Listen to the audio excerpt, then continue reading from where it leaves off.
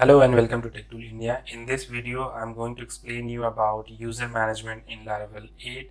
In the last video, we have integrated SBadmin 2 in Laravel 8 and we have completed user registration, login and forget password from Laravel 8 in SBadmin 2. So let's get started.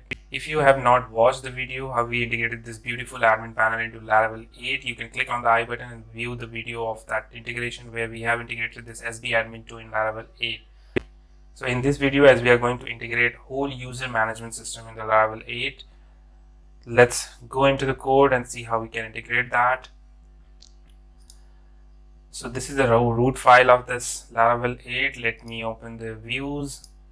And in view, as we are using this master.blade.php as a layout file, and in the layout, as you see, this common.sidebar is the sidebar.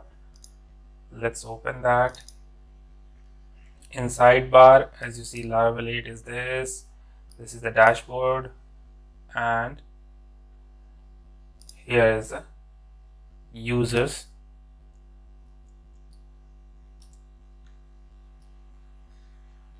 We need to make this menu for users, so let's rename it. I'm using this whole HTML from SBadmin 2, so if you want to take a copy of this, I have attached the Git repo link in the description. You can click on that link and clone this repository and use it for free. Alright, so we just make this user. We'll do this user components, list user and add user. Alright, if I go into this, refresh this page, I'll see user, list and add. Alright, so let's move to the next section. And as in Laravel, for creating any view or operations, we just need to create a root file, and root file will go to the controller and controller will load the respective view. So let's create the controller. I'll use a resource controller. The command for resource controller would be php artisan make controller. Name of controller would be user controller, and I'll use this -- resource just to make this controller as a resource controller, and I hit it. Creates this app http controllers user controller file, and as you can see, all the function index, create, store, show, edit and update and delete, so all this function is created automatically. Basically, for any CRUD operation, we need all this function for managing all the CRUD operations. First, what we'll do, we'll create a resource route. For that, we just need to root resource. Name of the root would be users, and it will load user controller class. User controller class. SU user controller class. So this user controller will be used here. That's why we just use this here. Otherwise, what we have to do, if we don't want to use this here, it will go directly to this file and use like this, right? That's it. Alright, so as you can see, this resource is created users. If you want to, as I save this, if you want to have a look like how this root will be displayed, so just type php artisan root list. It will list all the roots. If you see this, so users.index will open the index file. This is the name of root, this is the URL for root, and this is the method for that URL, and what respective function it will call, it is given here.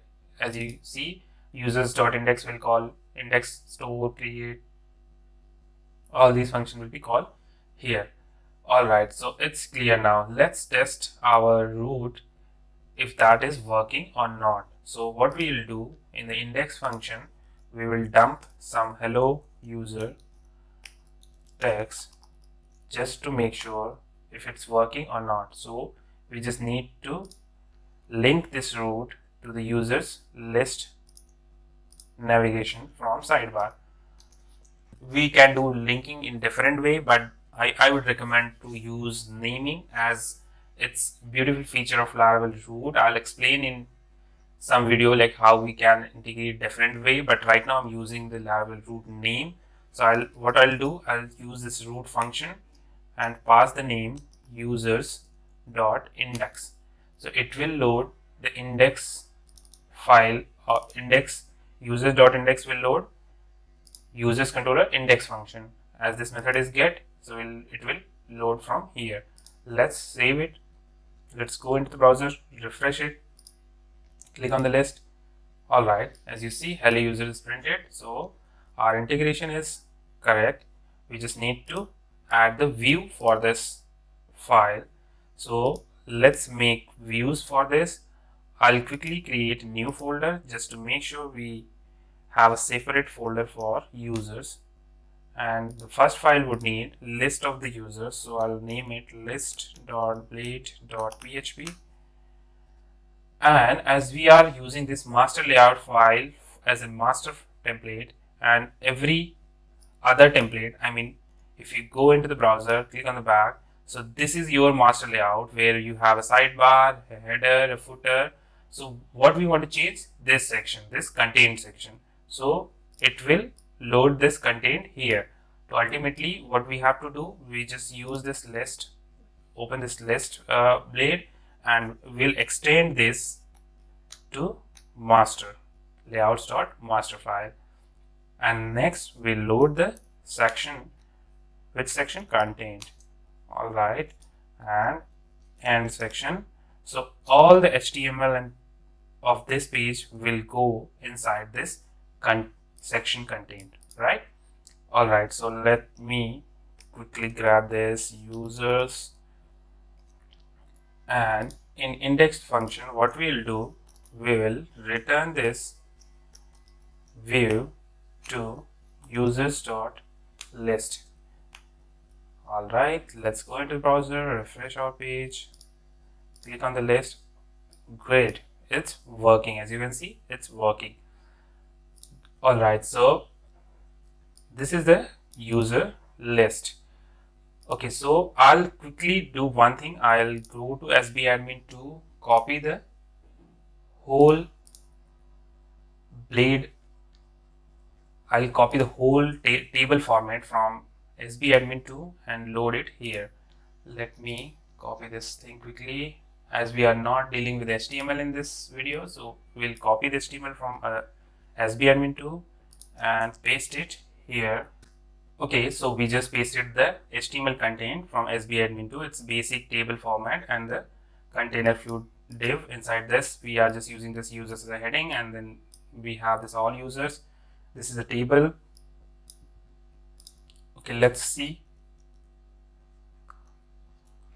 All right, it's looking good. We have this users, we have this card. Inside the card we have this trtd.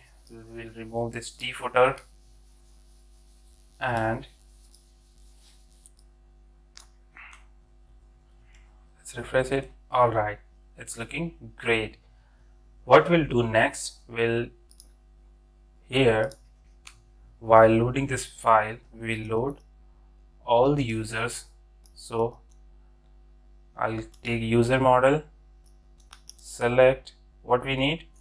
We need ID, we need email, we need name. Okay, and get, as it will load users. So as you see, user is not used here. So what we'll do, we'll use app models and user.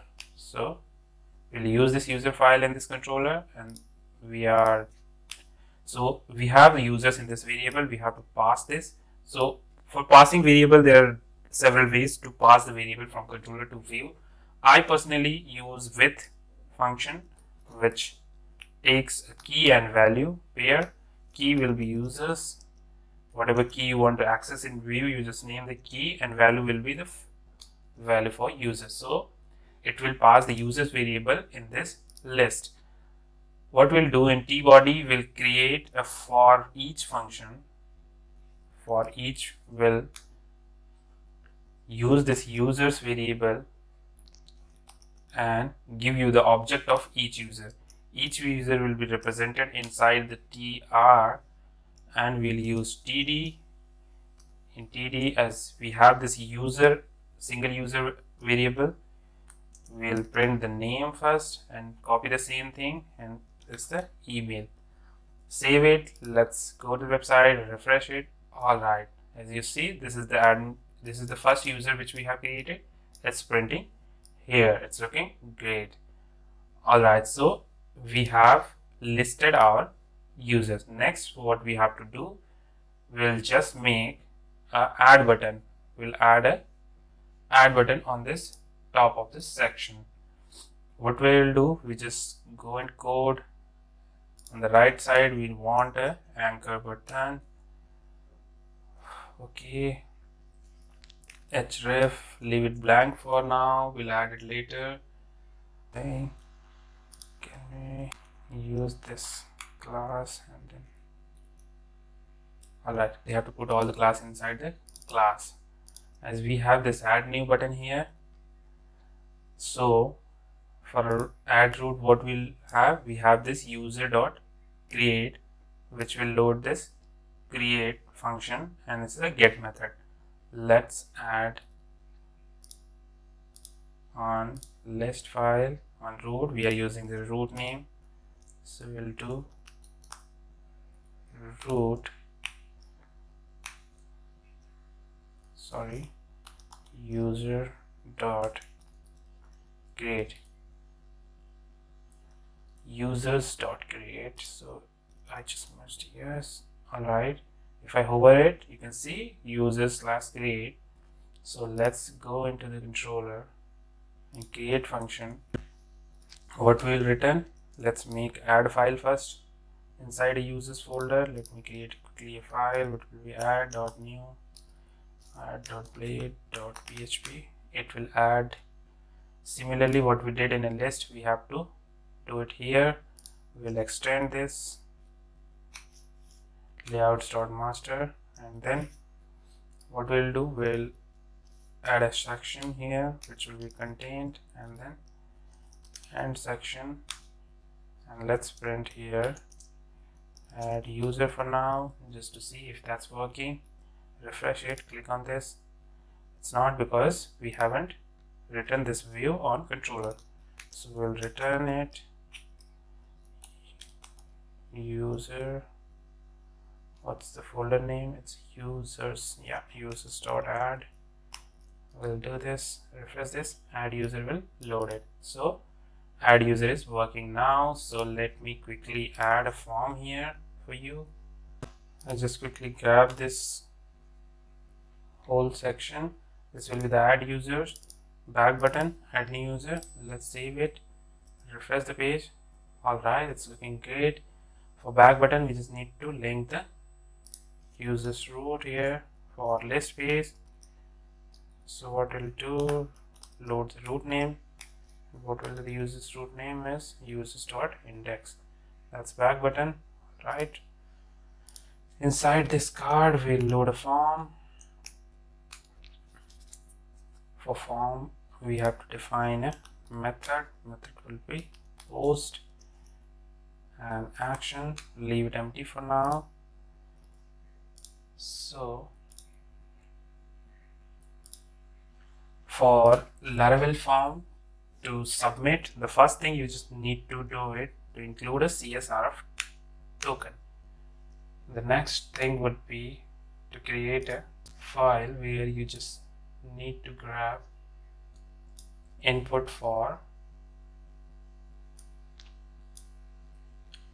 name. So what we'll do, we'll create a form group. Inside the form, div, give it a class, form group, and a row class. Inside this, we'll add one name, This is the name input box. Let's save it. Let's refresh the page. Alright, it's looking great. Similarly, we just need to copy the same input box, name it email, type would be email, example, email, name of this input would be email, placeholder would be email. Alright, I think it's created two files. It's going to create. We'll quickly create this button, submit button. So type of this button would be submit, and class of this button would be button success. I am using all the bootstrap class, so just adding the classes so that button will look little bit good. So save. Let's see how it's looking.